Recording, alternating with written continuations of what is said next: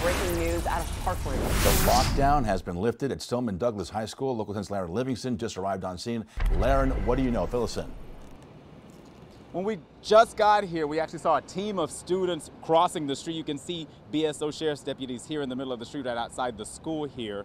And I'm told by one of the students as they were passing by that they normally dismiss around 2:40 in the afternoon. They did not get out of this school, off of this campus, until about 3:25, 3:30. That's because they were told to stay where they were as investigators, BSO investigators, checked out a tip. At approximately 1:51, according to the Broward Sheriff's Office, deputies got a tip about a possible threat here at Marjory Stoneman Douglas High School.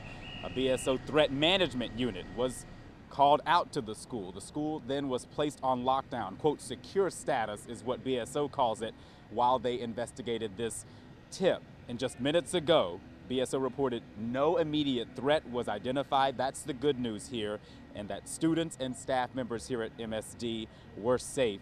But they say the investigation into this tip is ongoing. Of course, none of this is lost on anyone that this tip, this alleged threat, came in a day after this community and this school commemorated the 5th anniversary of the tragic shooting that happened here.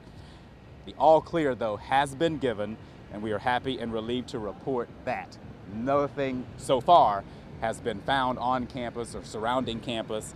No one has been injured, and that the investigation into this alleged threat tip is still ongoing.